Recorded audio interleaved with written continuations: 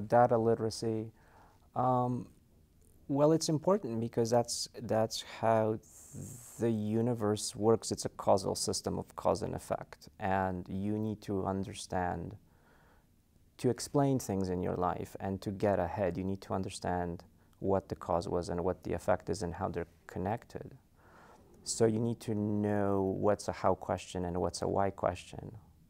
You need to understand proportions. You need to understand probabilities. What are the chances of this happening? Because there's so much variation around us, and because there's so many things that are, thermodynamically jiggling about to create these ensemble systems that move, like the gas in this room. You have to be aware of that. You have to, in some way, have a respect for the randomness and sampling of things.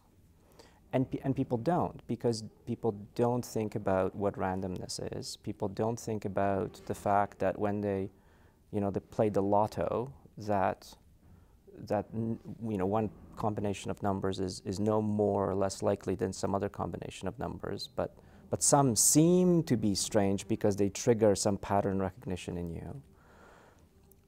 To understand things like health risks, to understand economy, to be able to understand something like the deficit versus debt.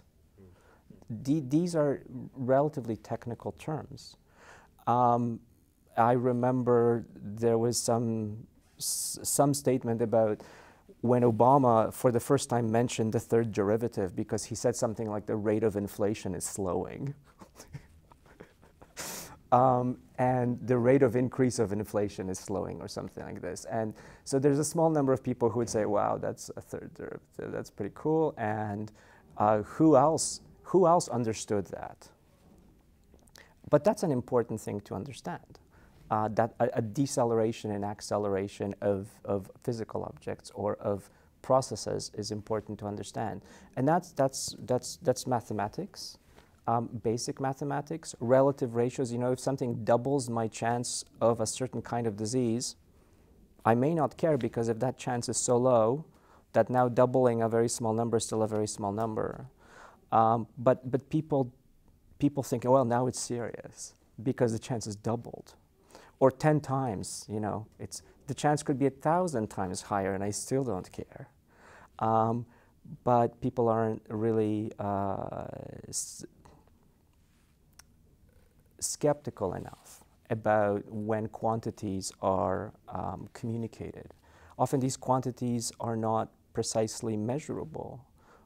Things in cosmology are not precisely measurable. One day we might think something is 1 billion light years away. The next day we might think it's 2, because there's some error, and you're off by just 1 billion light years. And so some people might say, well, science keeps changing its mind. Yeah, that's one of those features. That's a good feature in it. So data literacy, the collection of data as a process, the interpretation of data, it's a technical activity. And most people, I think,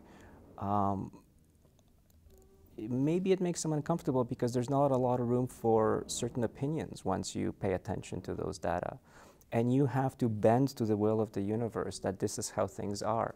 And now you have to accept it. You have to accept it, and if you can understand it, but you definitely have to accept it. And the two are separate processes.